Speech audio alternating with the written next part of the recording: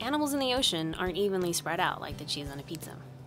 Instead, they often group together to create dynamic patches of life. Such aggregations can increase an animal's chances of staying safe, finding food, or meeting a mate in the vast ocean. These schooling lanternfish use the safety in numbers idea to protect themselves from attacking Humboldt squid. By visually confusing their predators, they increase their chances of survival. However, Humboldt squid are actually drawn to these schools for the promise of a meal, like teenagers converging on a food court at the mall. Seafloor creatures will also gather together around sources of food. Dead animals that sink to the bottom attract groups of scavengers looking for a free meal. These tiny yellow and pink amphipods are drawn to the scent of death, amassing in droves on this whale carcass to feast on its flesh. Even animals that are attached to the bottom can be found in groups. These white branching sponges trap their prey on Velcro-like spines.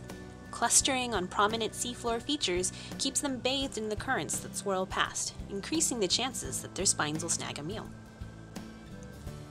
These clams cluster in areas where the sediment contains a chemical called hydrogen sulfide. Bacteria in the clams thrive on this chemical, providing nutrients that the clams need to survive.